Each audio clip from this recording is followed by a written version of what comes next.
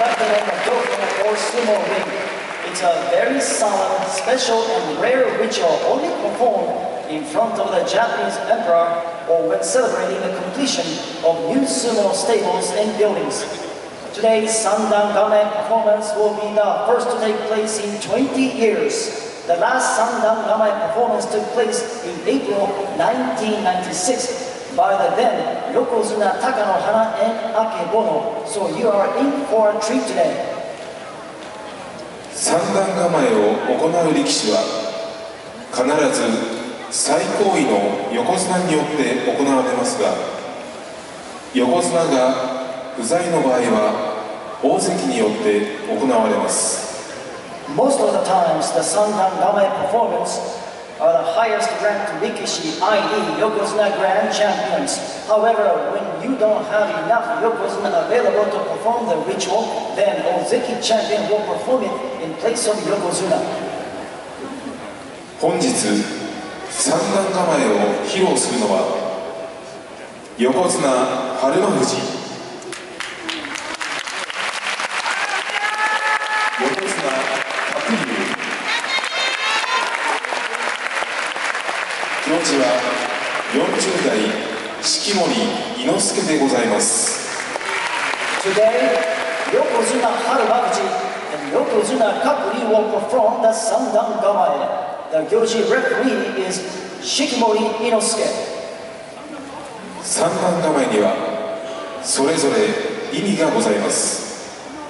その意味をご紹介しながらご披露したいと思います。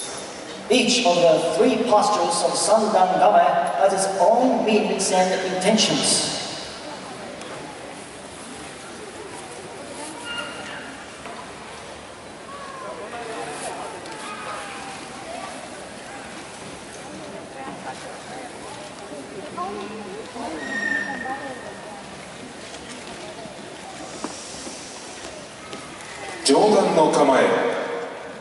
The high posture.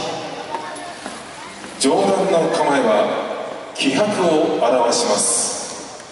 The high posture signifies his intention to compete with massive fighting spirit.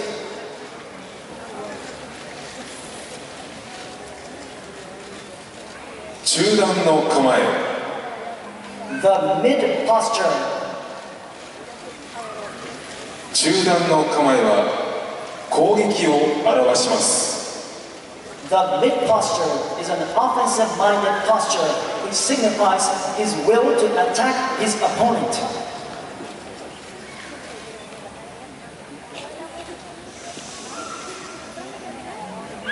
下段の構え。The low posture. 下段の構えは防御を表します。The low posture is a defense-oriented posture which signifies his will to guard himself with a solid defense.